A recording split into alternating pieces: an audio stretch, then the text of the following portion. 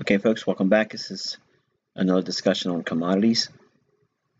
So everything we refer to in this lesson and in this month, 2017 June content, is referring to specifically as a paper trade only.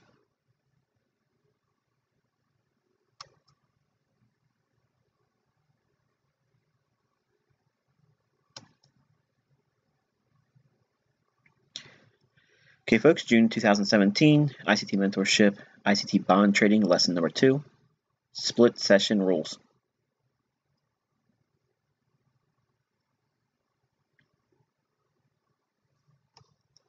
Okay, T-bond split session rules. Now, before we get into this, I understand that most of you are in this mentorship to learn how to trade with my concepts Forex. And there's a lot of time of day references for Forex, and commodities have a unique time of day element as well. I'm going to teach you the way I interpret price action for my analysis for the bond market. There's some similarities, but there's some slight deviations. As I mentioned at the beginning of this mentorship, when we get into the commodity content, there are time of day studies, but there's a small variance what you normally expect to see in, for instance, the foreign exchange market. There's a small little overlap, but then there's a small deviation from what we would normally expect for time of day. Traditionally, overnight sessions will have an impact, and that's traditionally seen as the London session.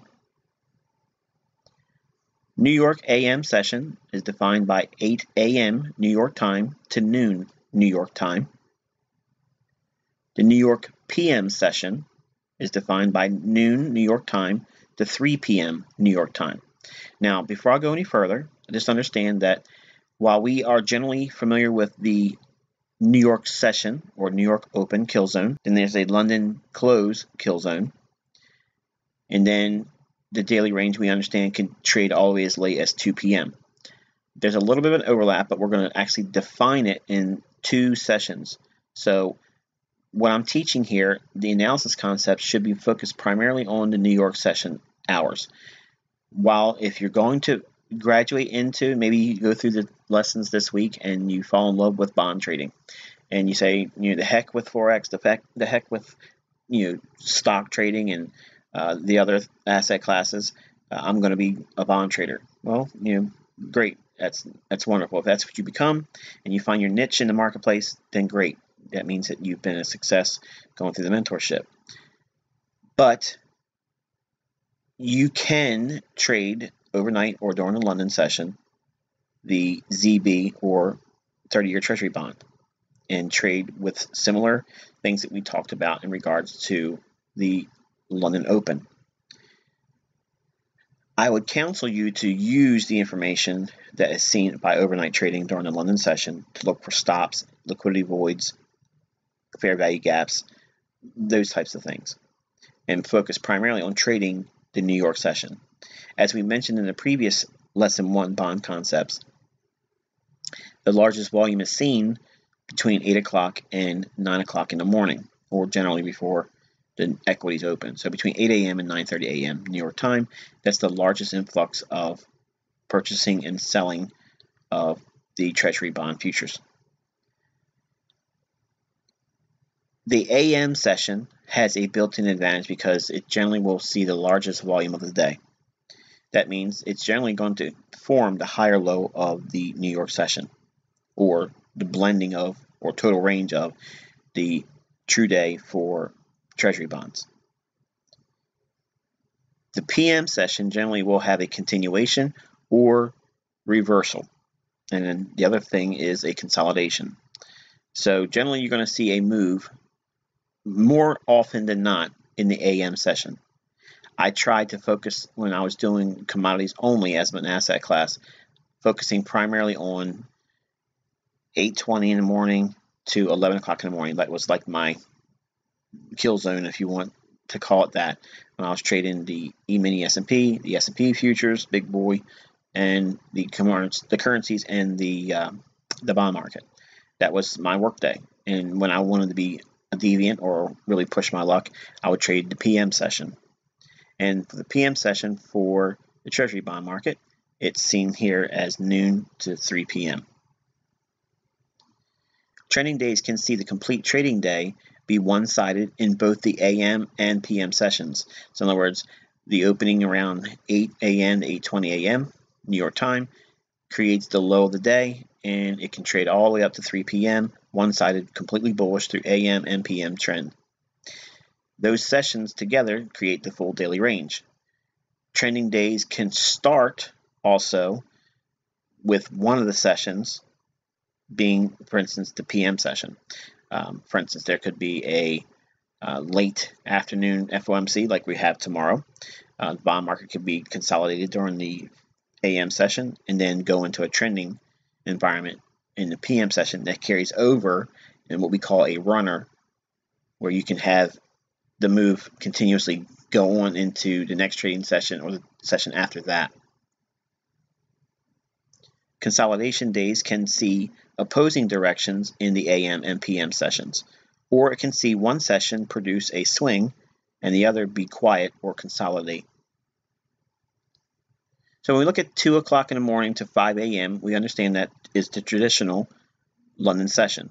Okay, so if we're looking at price in terms of the bond market, we can refer to what overnight price trading has seen between 2 o'clock in the morning and 5 a.m. That'll give us where our stops are, overnight stops, overnight liquidity voids, fair value gaps, any measure of PD array that we would normally use in the foreign exchange market. We would look for that to be found in this specific reference point in time. While we're not actively trading the London session, and I don't really want to trade or imply that you should be trading the London session with the bond, we refer to it always between these two reference points, 2 o'clock in the morning and 5 a.m. The AM session, or morning trend, is defined by 8 a.m. to noon. Now, sometimes the 8 a.m. to noon session can end early, around 11 a.m., which is the traditional London close time period. London European traders will be looking to close up shop. They made their money in the morning, and they moved to the sidelines. Doesn't mean the trading days ended or there's no more opportunity. It just means that we're going to see a reduction in volume. A lot of the European and UK traders are going to close up shop. Like I said, they're going to stop trading for the day, and then you're left with the North American traders only. But we're also encountering what is referred to as New York lunch, around 11 o'clock to 1 o'clock in the afternoon. So while I'm defining it in general terms, noon ends the AM session, just know that it can end earlier, around 11 o'clock in the morning. This is your New York session AM trend, or New York AM session. The next portion of the daily range for bond trading is the New York PM session. This is seen by delineating 12 noon New York time to 3 p.m. New York time. Again, this is the New York PM session. Now, generally, if you have a runner, that means the market's made a significant higher low in the morning session. You can see follow through, equal distant measured moves, that type of scenario. And whatever usually happens in the morning session generally is seen in quicker terms or in less time in the PM session. If there's a large degree of the average daily range, if you will, seen in the AM session, that means that the PM session will be rather abbreviated. So the way we can use this information is if we know that the lion's portion of the day has been fulfilled by the AM session and we are going flat before New York lunch, we could avoid trading the PM session altogether. Don't come back for the second portion. Just be happy with what you made and go home in the black. All right, so let's take a look at the examples we had in the first lesson and define the price action by way of split session rules. Okay, you can see between 2 o'clock and 5 o'clock in the morning, there was a London open trade here. Trades back up into, closes the fair value gap, and sells off, going into what we understand classically as the New York Open in Forex.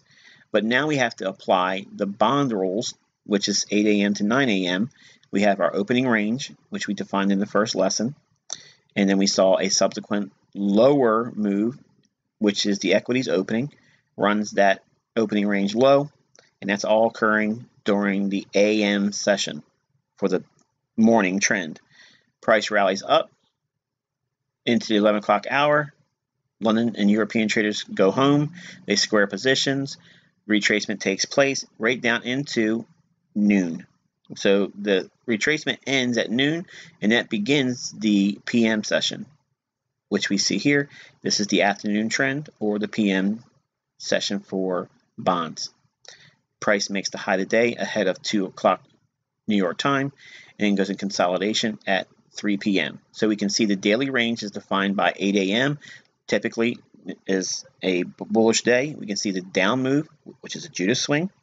Price rallies away, comes back, finds some support at the opening range at around that 153.27 level or thereabouts, and then rallies again, making the high of the day ahead of 2 o'clock in the afternoon, and then the price goes into retracement and then consolidation at 3 p.m. Traditional Power 3, just defined in terms of the split session rules for bonds. Okay, we have another example here. And again, these are the same examples I used in lesson 1, but we're just defining in split session rules for your benefit. Again, we have a price swing in the London Open. Price makes a high, trades down into the 8 to 9 a.m. session. Notice it's taking out the low that was formed in the London Open. So the AM session for the bond market trades down below the London session lows, creates a failure swing, moves into a bullish order block at the 153.29 level. Price goes into expansion through the entire morning trend or AM session into noon, where it creates a market reversal profile, and the reversal takes place where we have the split session rules seeing the AM session going higher, then the PM session going lower, both offering opportunities, one for a buy and one for a sell. And then after 3 o'clock, price goes into what we would see classically as a consolidation, as defined by True Day in Forex.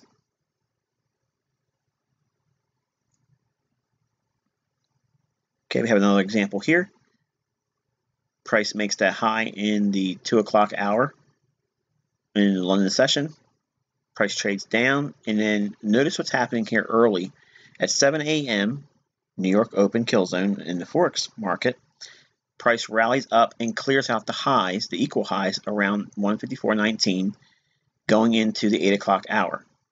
Price makes that high, sweeps the London high, trades down aggressively, and blows out the lows that was formed in the London session and the early 7 o'clock in the morning low between 8 o'clock and 9 o'clock in the morning. So at 9 o'clock, it creates the low of the day. True to form. During the AM session, price has a large opening range. So when there's a large opening range, we want to start looking for retracement ideas or fair value ideas. In other words, bullish order blocks, fair value gaps to be a buyer or seller in. In this case, it was bullish because price traded down, took out the liquidity below the lows at 154.03, and ran the stops on the buy stops in the London highs. So it's worked both sides of the marketplace, but more specifically, it trades down, creates the Judas swing, and it creates a turtle soup, which is a move below the 154.02 level in the opening range, 8 o'clock to 9 o'clock in the morning, New York time. That down close candle creates a bullish order block at that 154.02 level, and that is what is seen for the move taking place for the PM session or the afternoon trend. And price starts to rally away there. Now, you're probably saying, well, it doesn't look like there's much of a move there. It doesn't require a whole lot of move for the bond to pay you. So you have a bullish order block during the AM session, or a turtle soup, either or. The turtle soup is a buy below 154.02s, which is the 6 o'clock and 7 o'clock in the morning lows, or price trades back above that 154.03 level and then comes back down into the bullish order block for the PM session. You can take that trade, or during the AM session, price trades down into, fills the fair value gap at 154.03 into 154.02 ahead of the 10 o'clock hour. And this is all during the equities open, and price rallies from 154.02 all the way up into 154.10. So it's an 8-tick move, 8 times $31.25 per contract. That would be your AM session move. Now, I know some of you are thinking, well, that doesn't seem like a lot. You can find these trades several different times a week, but you're highly selective by what you're looking for and by time. But the better trade was in the PM session, and you can take portions off once the fair value gap is filled between the highs at 154.10 during the AM session and the last up close candle during the 8 o'clock hour. So that fair value gap closes in at 154.13. There's your profit there. You would take profits in that position. So 154.02 to 154.13. So you would see an 11-tick move for the PM session. And if you left something on as a runner, you could have captured a little bit more move to run out the opening range high at 154.21 later on in the evening during the Asian session.